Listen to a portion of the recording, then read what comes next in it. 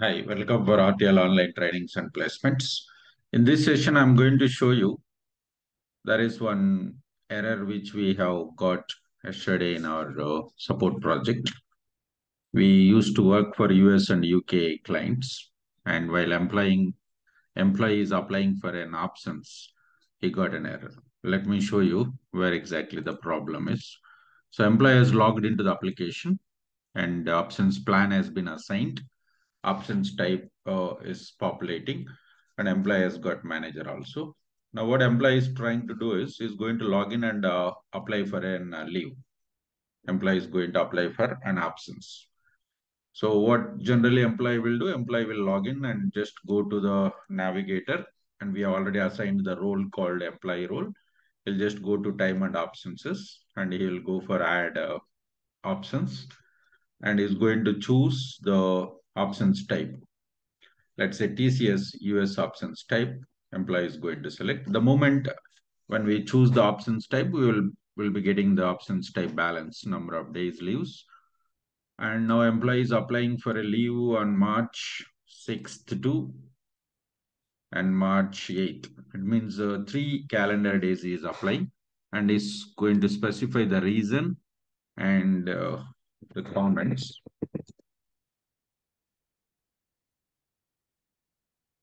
Also is going to add some documents here, attaching documents over here. Let's say yes, performed this. And employee is submitting for approval. When employee is submitting for approval, he is getting this error message. Now, what system is telling us here, an error has occurred.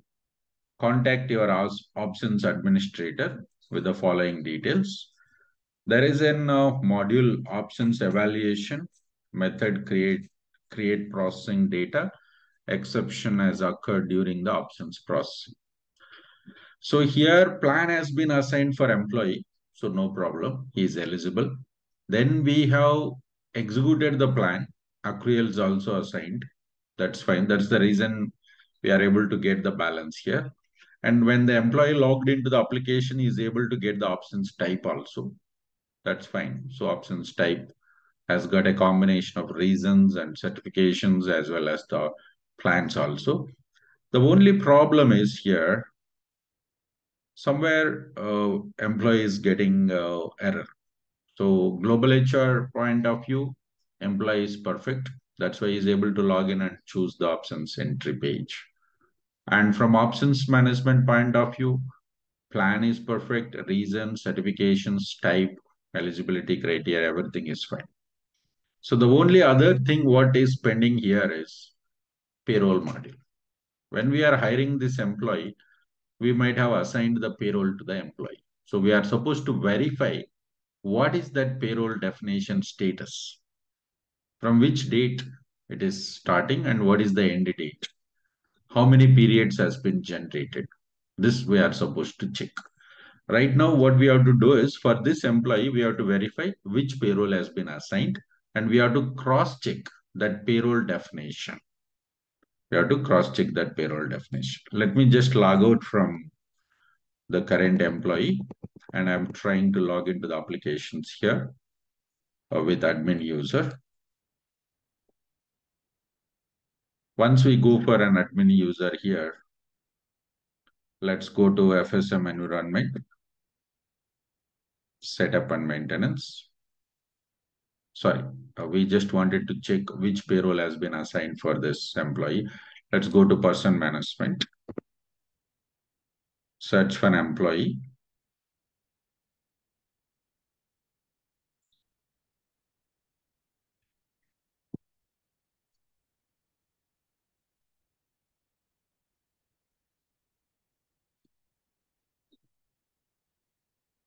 Let's go to task list here. We are supposed to verify the payroll relationships here.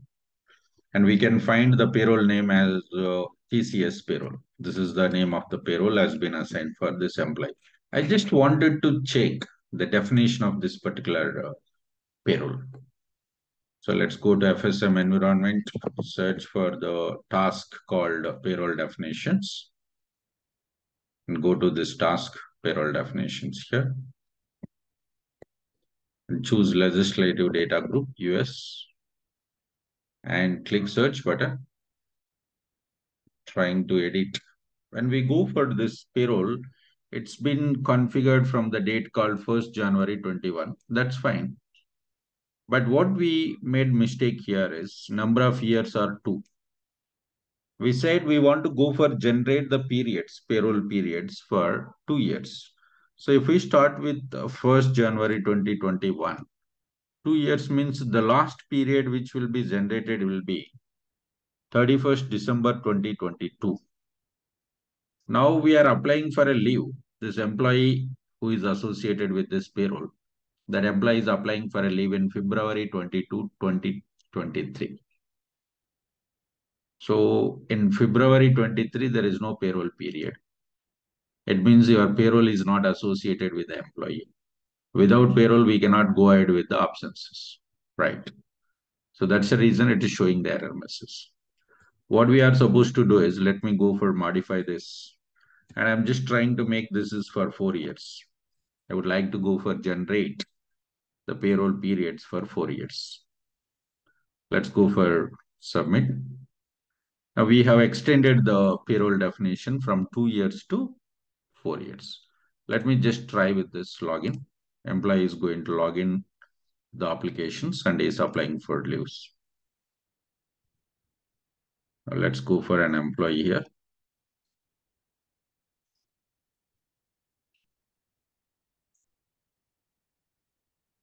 Go to navigator. Employee role is sufficient for applying absences. It's going for time and absences. And if there are any existing absences, he can verify.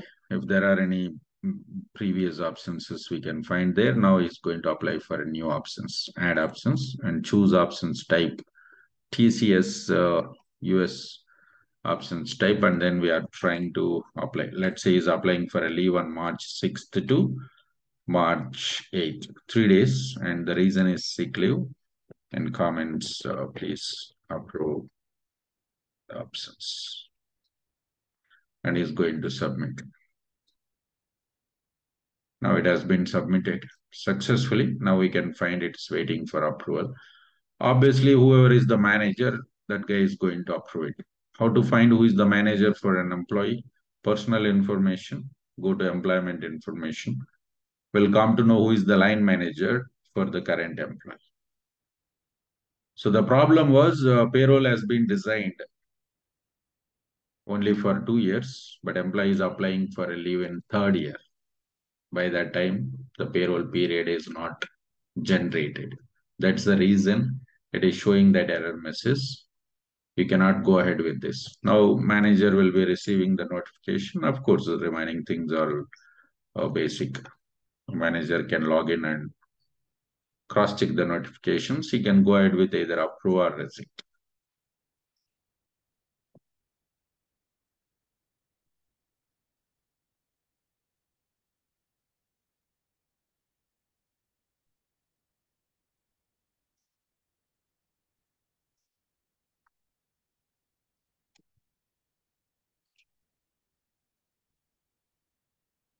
It may take a couple of minutes time to get the notifications here.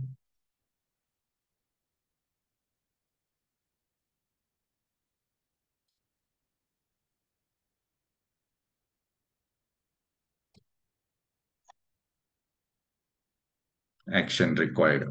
This employee leave approval, and now manager is going to decide whether he wanted to go for approve or cancel.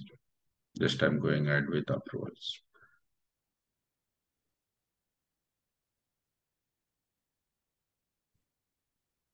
Okay, so this is how we can go for rectify.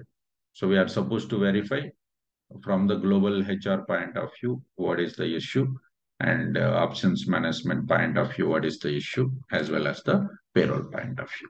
Thank you.